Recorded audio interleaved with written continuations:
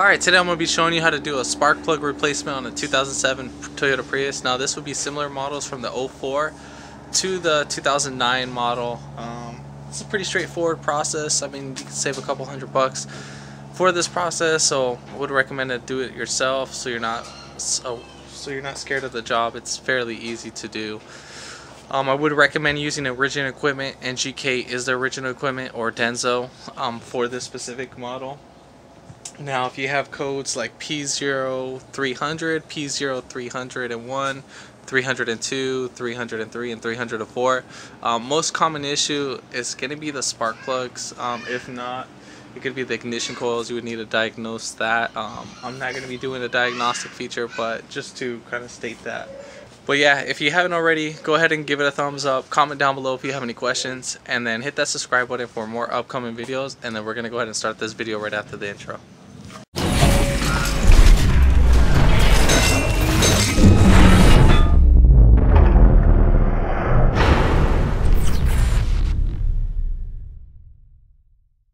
Alright, so we're going to need to take off this 10mm and then this 10mm. This will be the relay box, so this won't be in the way.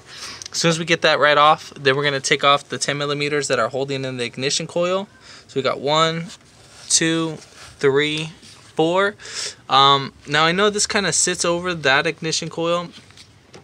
We're going to kind of use a pick just to kind of pick it out so we don't have to take off the whole thing. We just kind of want to sneak it out.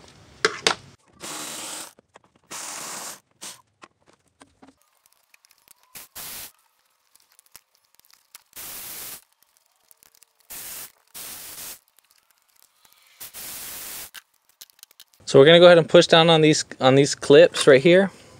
So I know a lot of Toyotas, they'll kind of break. Well, actually, we'll just leave some of them on, and we'll just move them over to the side. I think it's the last one that we need to unplug.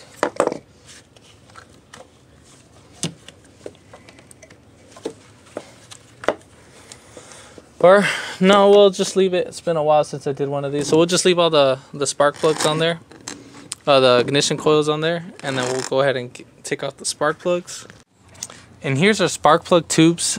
Basically, we're gonna need a 5/8 spark plug socket, and then we're gonna be using a 6-inch extension.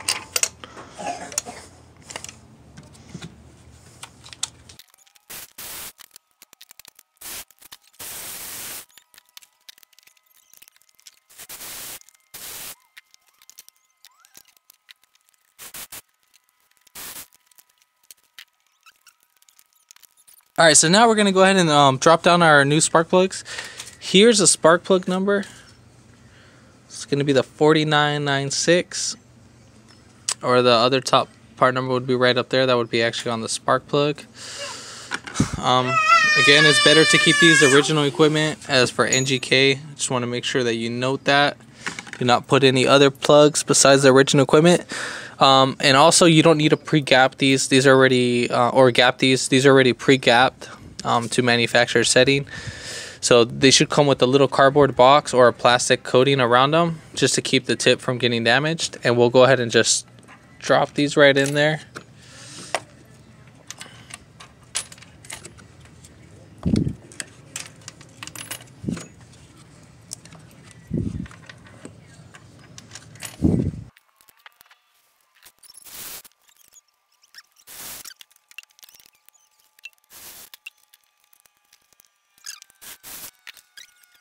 We're going to go ahead and hand tighten them.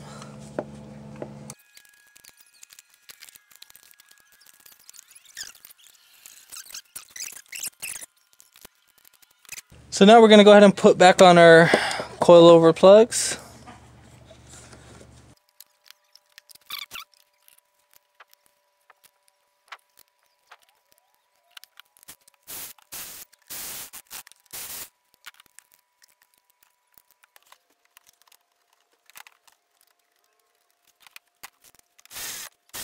Video helped you out, give it a thumbs up, comment down below, and then like and share the video, and then hit that subscribe button for more upcoming videos. And thanks for watching.